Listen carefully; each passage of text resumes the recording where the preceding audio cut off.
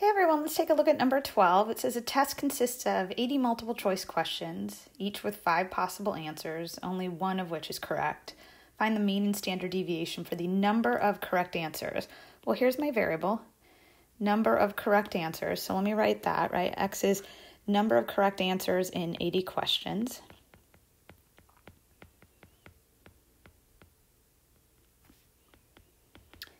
And you can imagine if you were taking a multiple choice exam and just going through it, you could get 0 of the 80 correct, 1 of the 80, 2, 3, all the way up to you might get 80 out of 80. But this is definitely a discrete numerical variable. We would count the number of answers we got correct. And I want to check if it's binomial. I don't want to make a gigantic table. That sounds awful, especially with 80 questions on it. That would be a really, really large table. So let's see if this thing is binomial. I do have a fixed number of trials. I'm going to take 80 questions on that exam.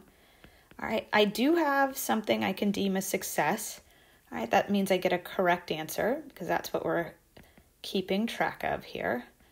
All right, I'm going to go ahead and say that the trials are independent. Whether or not I get one answer correct has no effect on whether I get the next one correct. And then the probability of success, well, it's a counting issue. Right? It said there were 5 answers and only one of which is correct. So the probability of success is 1 out of 5. So I do get to say this is binomially distributed, 80 and then 1/5. Or if you want to write that as a decimal of 0.2, feel free. So I'm actually going to write here that this is a binomial distribution.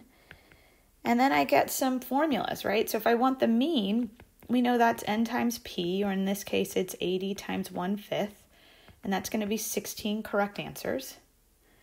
Let me put the units here, correct answers. So that on average, somebody will get 16 correct out of this 80. If I want the standard deviation, it's the square root of np, 1 minus p. So in this case, that's the square root of 80 times 1/5, and the complement to that is 4/5. And when you crunch that on your calculator, you get 3.578, and the units on that would also be correct answers. And let's see what we got here. So it means not 40, it is 16. Standard deviation is not 4, it's 3.578. There we go. All right, thanks so much, everyone.